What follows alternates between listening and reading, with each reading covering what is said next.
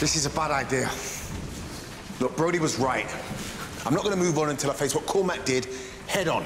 Felix, Brody is one of those modern-day blokes who likes to talk about his feelings in a circle of trust.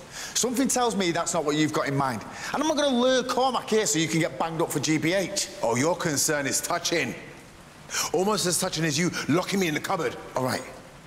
I said I was sorry about that. But you're my mate. I'm not going to sit back and watch you make the biggest mistake of your life. So you get to call out the bully, but I don't. I'm just asking for the same chance. And how do I know you're not going to lose control? Because you'll be there.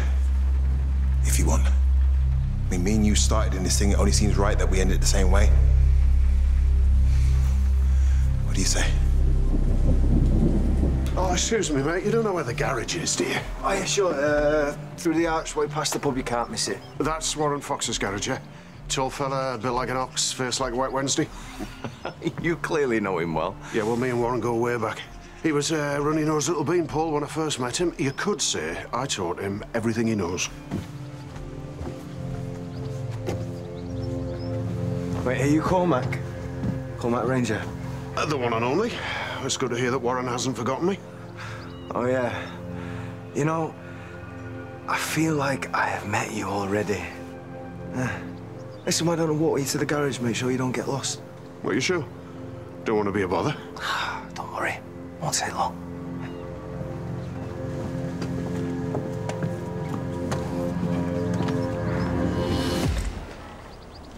Oh, here he is. Former junior heavyweight champion of Austin. How you doing, lad? Yeah, I'm good. Listen, Cormac, the kettle's just boiled. Why don't you nip inside and we'll have a proper catch-up? Cheers. So, this is what Warren Fox's version of closure looks like. But please tell me you're just going to talk to him. I thought this is what you wanted. 3 blokes sat around, talking about the feelings. 3. What, is Felix in there, Warren? Swear to me you're not going to do anything stupid. Look, I appreciate your concern, but this is a private reunion, and you're not invited.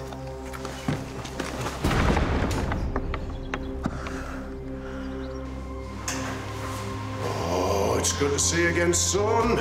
We should have done this years ago. I was thinking the same thing.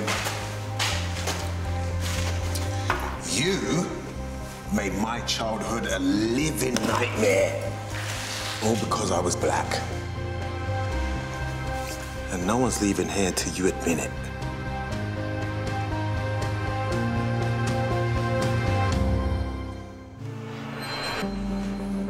Oh, this is ridiculous. Yeah, I was tough on you sometimes, I admit it.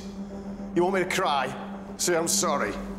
You were out of control. Some kids need a firmer hand. Like black kids? Oh.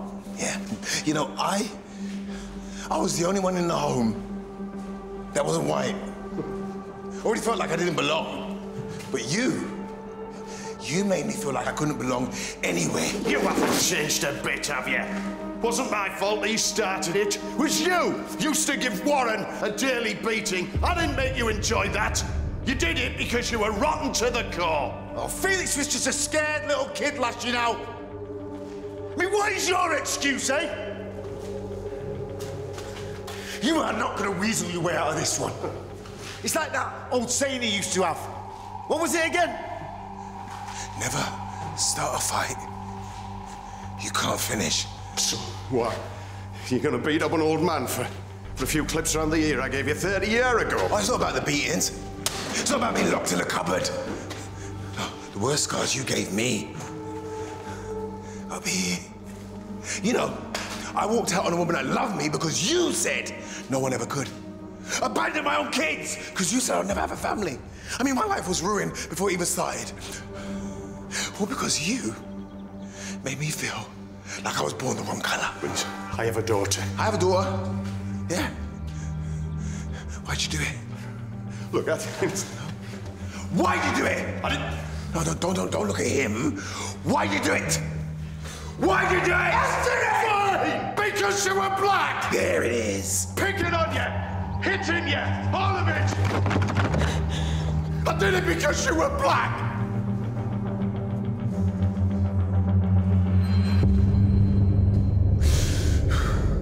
I was young and very angry. It was a different time back then. I believe things that make me ashamed now. Bodie, I apologize. I will regret everything I did till the day I die.